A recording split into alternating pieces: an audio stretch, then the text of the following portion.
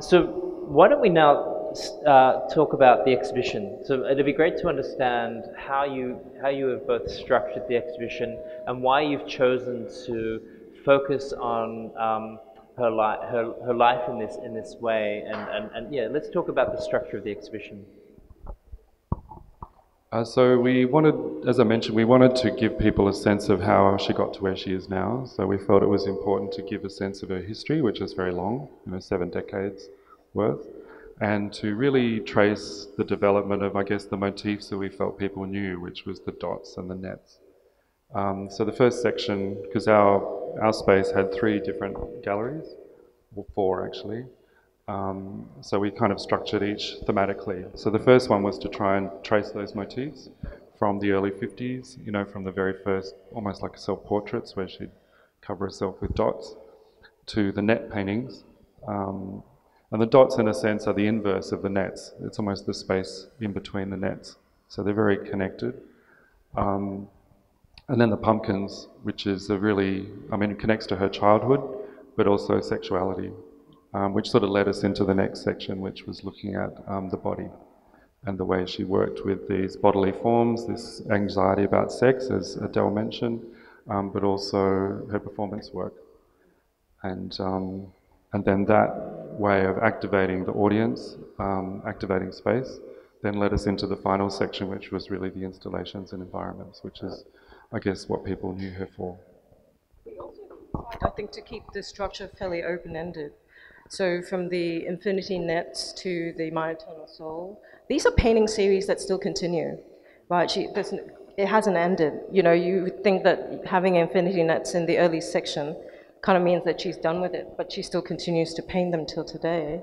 Yeah, and you'll see some fantastic examples in the Machan show. Yeah, so we wanted to present a vital and vibrant artist that is kind of not yet kind of declared kind of finished, right? That she may be old, but she is vital and contemporary. So there was a wish to still show that she is relevant for today's audience. How would you describe the relevance? Well, on a very superficial level, she's, has this tremendous presence, whose works feature so much on social media.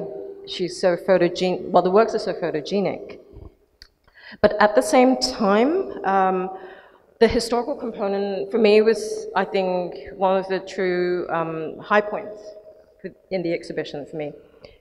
Because they remind us of the urgent work that artists still have to do today. Because we also touched on the period of the 60s with the civil rights movement in the United States, the protests at Wall Street against the Vietnam War. These are things that are still relevant today. So I think that's a kind of opportunity for her work from before to transverse these time periods and still speak to today's audiences, because I think some of the issues are still germane. Yeah. So I think in this exhibition there are a number of themes that are very strong that emerge actually throughout the entire 7 decades of work. So things like, of course, the nets, obliteration. There are mirrors. There are a sense of infinity. I mean, these are concepts which you can see right from the very early stages. I'm wondering if you could expand more on what some of her key concepts are, or the key takeaways that an audience might take from looking at the exhibition as a whole. Okay, well, I'll pick up on the infinity, I guess, which is very interconnected with a number of her ideas. So, and I guess people really respond to the infinity rooms. So she has this sense that she's just at one dot within the universe. So she sees this very interconnected kind of experience. So the sort of depersonalization, kind of hallucinations and so on she was having as a child, I think also made her feel like she was sort of melting into her environment. So these screens or these sort of net imagery that she used to see meant that everything became sort of integrated in a sense. So she was able to kind of turn that quite terrifying experience, I think, into something that I guess fused with almost this Buddhist idea of being at one with the universe. And she was also very part of the, I guess, the 60s generation, the sort of tune-in, drop-out. So there's a whole lot of different elements that kind of fuse. And she was very much involved in that countercultural moment in the 60s. You know, she took LSD, you know, she was involved in these happenings. So all of these different aspects kind of connect, I think. And I think that she's able to find these very quite simple but incredibly effective techniques, like the reflecting mirrors that reflect each other and then into infinity, to kind of represent that experience. But they're also not new ideas either. I mean, these are things that she was experimenting around in the 60s. So Yeah. even though the infinity rooms are very new. And Yeah, but she made her first one in the early 60s. 65, the Valley Room. Yeah. Yeah. One more thing that I kind of wanted to also add on is, because you kind of sense an obsessive repetition of forms. The aggregation and accumulation are words that she uses to describe her titles. But she was also deeply kind of petrified of this society of standardization, right? So in that 60s period, she also used lots of like macaroni shapes.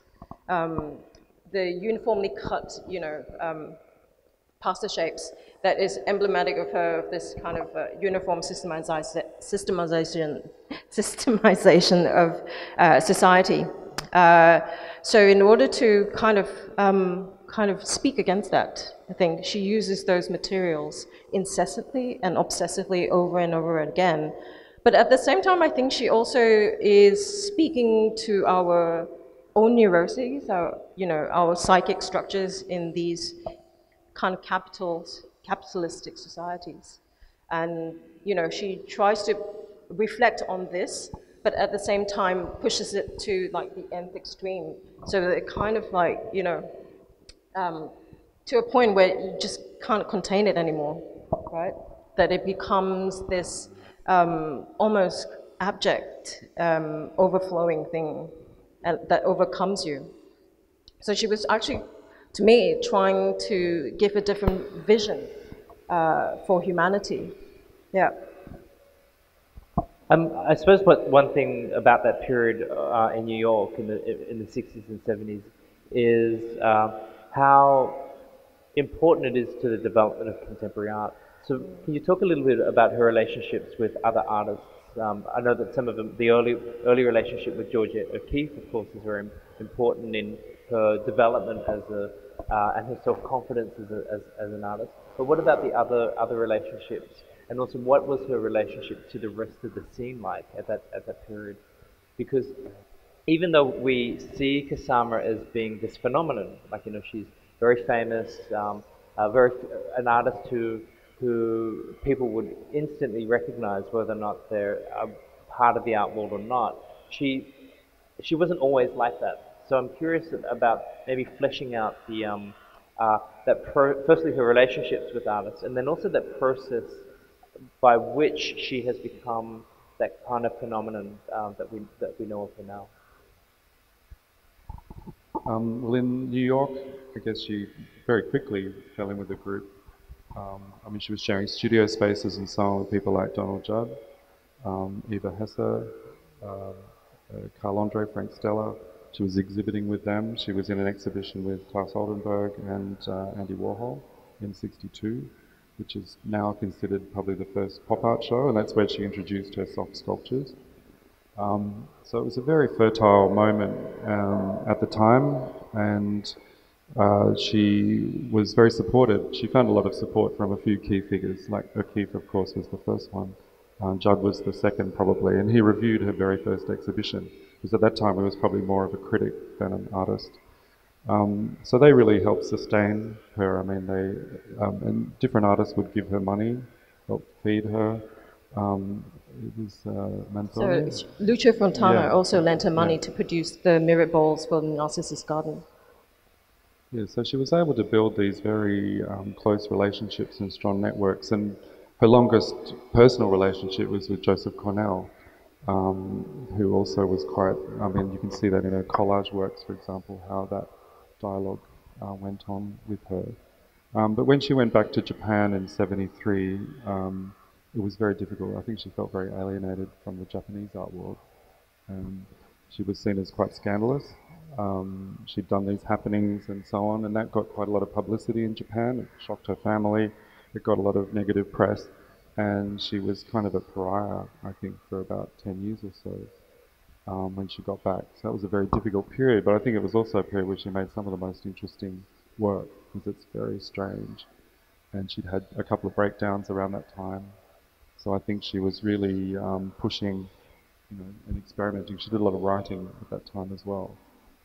I also want to point to not just America, but to Europe. So in the late 60s, she was also showing in Germany and the Netherlands quite a bit. She fell into also with the Knoll group, the Zero artists.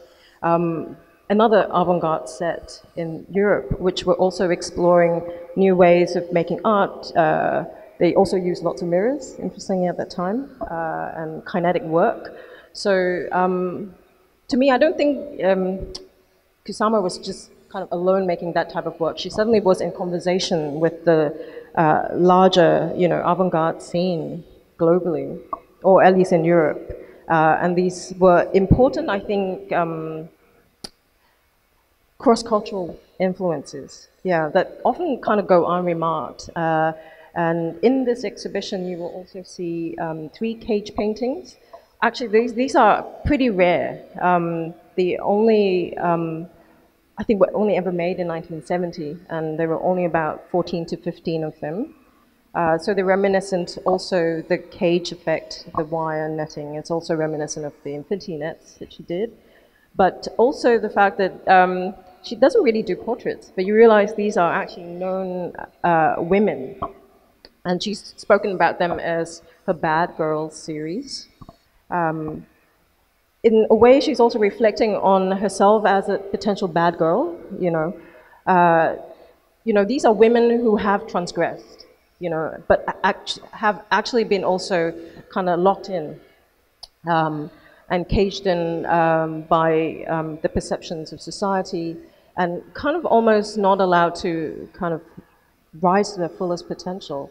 But yeah, so I think there was, with that set of work, I think there was a moment where I could even say she was feminist. What's interesting too, I think, that carries through her whole life and her whole career is the sense that she's very much an individualist. She's not a joiner. I mean, you can see her work connecting to pop, to minimalism, to all these other movements, Zero in Europe. She made very strong connections with those artists, but she never became part of any of those movements.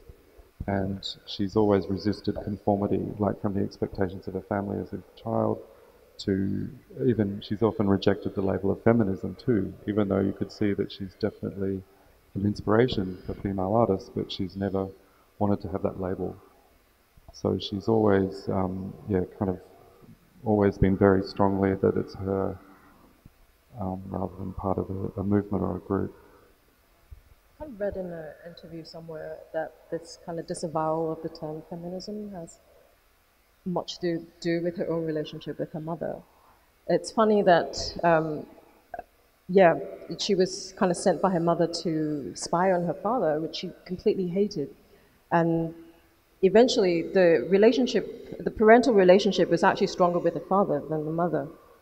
So to her, there was this demonic figure, or demonic maternal figure, which I think kind of stopped her from kind of fully embracing, the feminist that is, I think, latent in her. Well, that's my reading, at least. I mean, I think from one of the readings that I have as well is that here is a woman who's in total control of her practice, in total control of her body, her money, her relationships. I mean, I think that if not a feminist, I think at least a very, very strong woman. And I think perhaps younger artists can really look up to and learn a lot from that determination.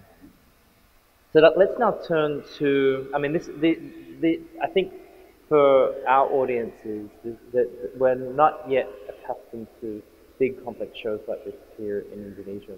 So let's talk about the nuts and bolts of actually making an exhibition. How long was the research process, and what is the first step for a curator to propose to do an exhibition with an icon like this? Yeah. Yeah, we were sort of in competition with a major retrospective in Japan, which sucked up a lot of these works that we were aiming for, which was very frustrating. But I mean, she's so prolific that you can do several surveys at the same time, and you still have important work. But it did take away, opportunities for a number of works that we were hoping for. But yeah, we were able to find good examples of the key moments. We felt that was able to track, that story as well as we could. We also have quite particular spaces, so when you're curating a show, you have to think about the space, the scale of the space, how people move through. So we found quite a clear narrative. As I mentioned, we had these thematic sections, but we also had the City Hall chamber, which is a very beautiful sort of historic room, which was perfect to, it's in one of the slides there, which has the silver balls, the Narcissus Garden piece. So we also wanted to create an experience that was very particular in that space as well. So we chose a certain, a particular work for that, as well as the Dots Obsession, which you'll see upstairs, the big yellow balloons, which we placed in the entrance atrium. So as soon as you walk in, you see, a bit like you see here, this beautiful kind of installation. So it instantly draws people in. So there's all these different considerations, how much space do we have? What is available, and then what do we really want to highlight. And I guess also with the performance works, we felt it was important in Singapore to highlight that period, because performance in Singapore and in Southeast Asia is very important. And we felt that artists and the art community would maybe connect to that particular point, these ideas of doing public performance, making social commentary would resonate particularly to this region. But it was actually quite hellish making the show work in colonial building, because we actually, with the show, we realized, all the idiosyncrasies that we had with our old building. The floors are not level, so when you entered, you realize you're entering up a ramp. The bowls in the City Hall chamber had to be individually secured with the kind of a rubber donut at the bottom to prevent them from rolling off, because our floors are not level. So if you can imagine how much work was involved in making 1,500 rubber donuts and placing them underneath. Yeah. So like these moments of like tensions and not knowing whether it will work and whether it will, a slight, couple of degrees off will tilt the whole thing. So even in the My Eternal Soul room, I think there was a 10 to 15 degree difference from one end of the room to the next. So when we were trying to hang the paintings, we were deliberating the baseline on which to use that will just kind of create the illusion that it's all okay. Well, it's good to know that the National Gallery has struggles with